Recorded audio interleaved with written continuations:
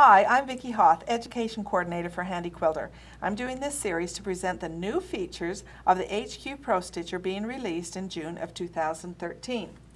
This feature that I'd like to show you is a crop feature. So we're going to bring in a design, and we go to our file and open our design, and I want to do a continuous line design. I want to bring in this bunny and stars. What I want is I want to isolate this bunny right here, and this bunny is this very same bunny as all of these, so you could isolate any one of them, but I'm going to isolate this bunny and crop out everything away from it. So first thing we're going to do is we're going to quilt and to new start point. I want to bring this start point right here up to right into that little ribbon area.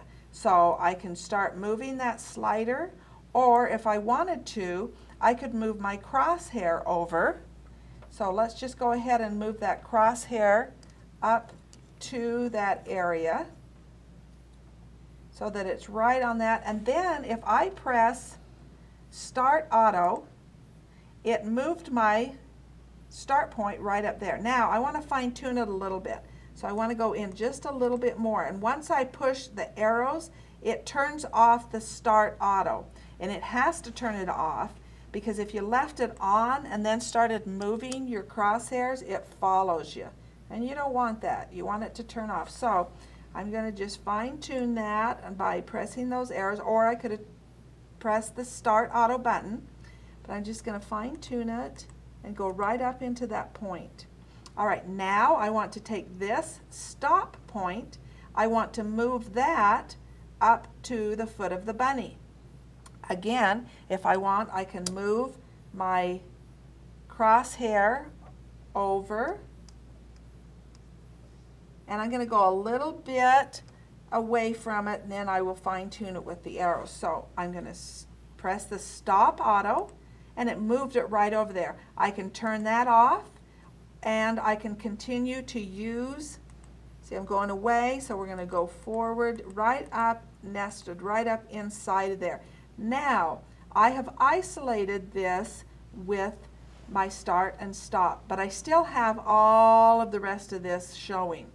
Well, we're going to go to Design, we're going to Crop, and you will see a new button, Start End. When I press this, all of this will disappear. Watch. There. Now I have created a new design. I like that. I can put that in, or go to my file, and I can save that. And since now it, to me, it looks like a block, I am going to select blocks, and I'm going to type right down here, bunny. And I'm going to put cute, because I think he is. All right, so we have a bunny cute, or we could have said cute bunny, but that's what I typed. Now I can go ahead and close my keyboard and save.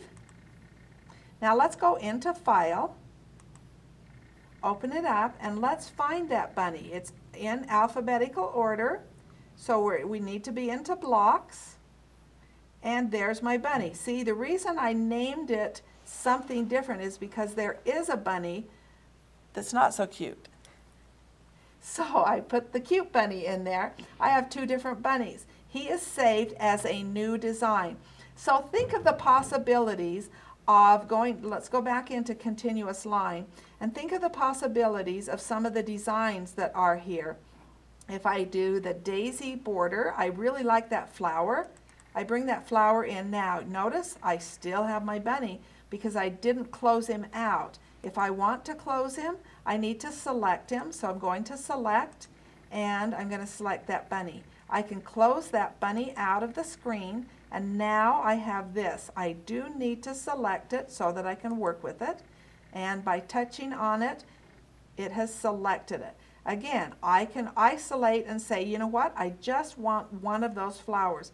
I can move the stop and start point, go to quilt, new start and. If I wanted to, I could move my my crosshair to it, or I could use my arrows and just slide it along there, or actually use the slider.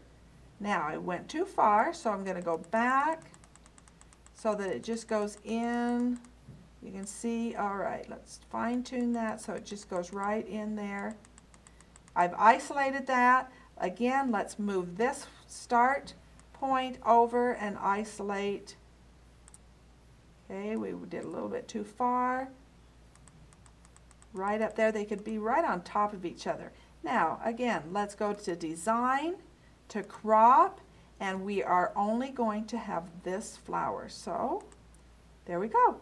Again, we go to File, to Save, and since this is another block design, I want it to be in my blocks, and we can call this Cropped Flower.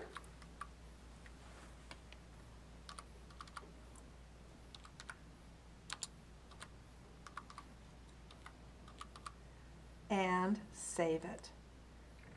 Let's go in, let's see if we can find it. Open up, and we want to go to Blocks, and it's a C, Cropped Flower. There we are. We can bring it in, and now we have that flower. Enjoy this new feature.